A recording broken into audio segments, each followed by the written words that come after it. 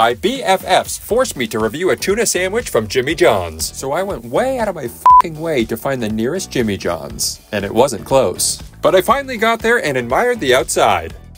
Hey, could I get a number 3, the totally tuna sandwich? Could I also get some chips too? Thank you.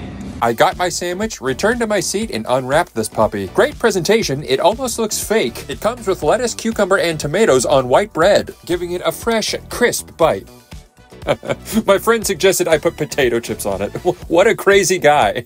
However, it did provide a nice salty, crunchy texture. The tuna itself was good, although I thought there could have been a little bit more. I don't really know what else to say because I don't really care about food. And I think food reviews are vapid and only adding to the wasteland that is our society. But I did it for my friends because I love them.